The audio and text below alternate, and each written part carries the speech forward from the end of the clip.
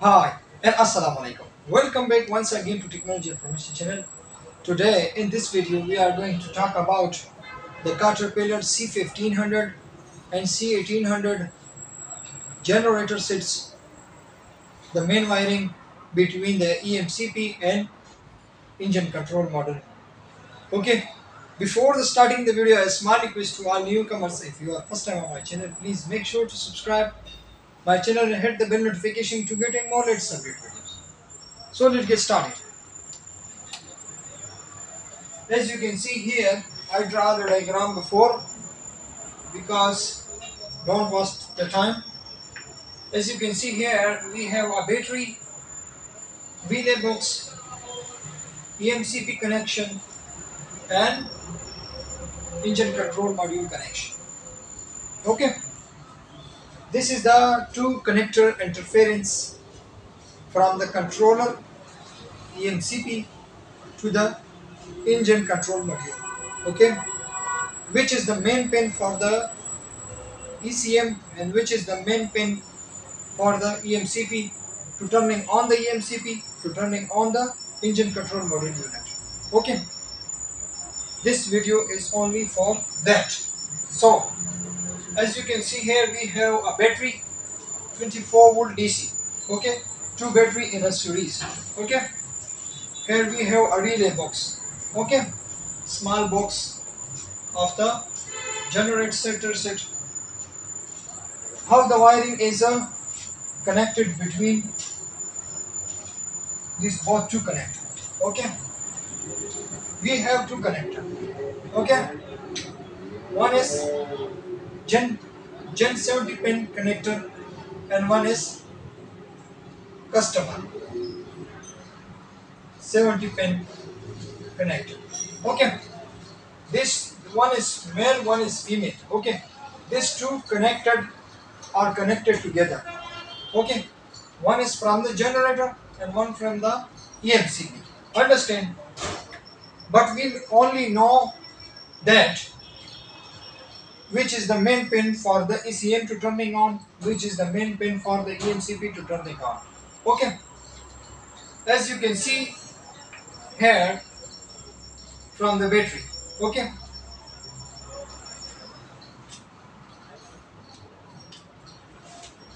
sorry.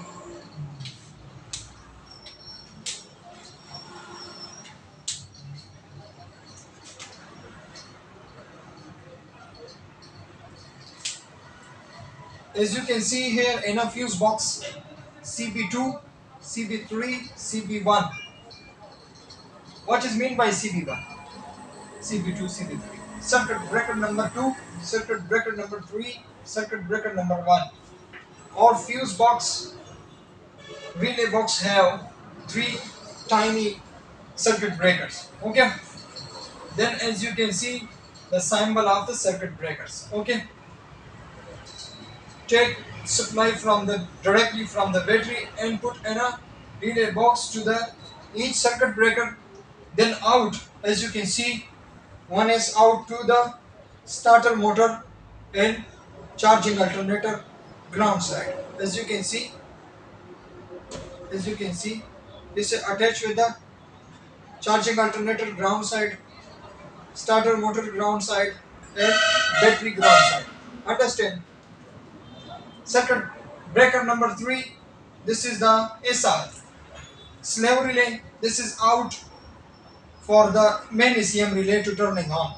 Okay. Main ECM relay pin 87. Okay. Understand? Main ECM relay pin 87, as you can see here, pin 87. Okay. Then main relay is connected. As you can see, the battery supplied directly. As you can see, the battery positive supply directly from positive. This 3 pin of the ECM pin. ECM pin 48, 52, 53. This is the positive input supply for the ECM. Okay. and pin 61, 63, 65. This is the negative input for the ECM to turning on. Okay, this is the ECM supply. Understand? Negative supply coming from the negative and positive coming from the positive side, but here we have one relay which is controlled by the relay box. Okay, and the relay box CB3 is out for the main ECM relay pin 87. Okay, and then provided to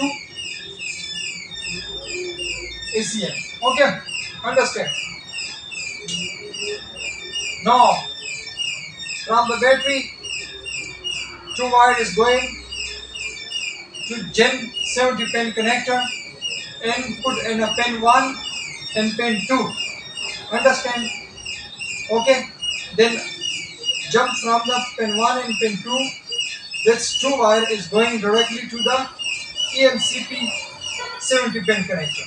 Okay, EMCP controller input pin 55 and pin 18. Okay, understand? And also pin 52. Okay, this is the EMCP controller positive input. Understand? EMCP 4.1, 4.2 or 4.3, 4.4, all are same. Wiring are same. Okay. Now we need the negative supply for this controller. Okay. Negative supply. Okay. As you can see, check one negative.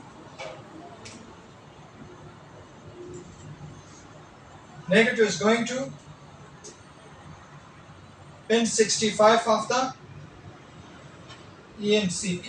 Okay, input. Understand? This is the complete wiring of the EMCP and ECM wire. Okay. So I hope to watch this video and understand. If you have further any question, any problem, please write comment below in comment section. I will give you respond as soon as possible. Thanks for watching my video. See you all next time. Goodbye.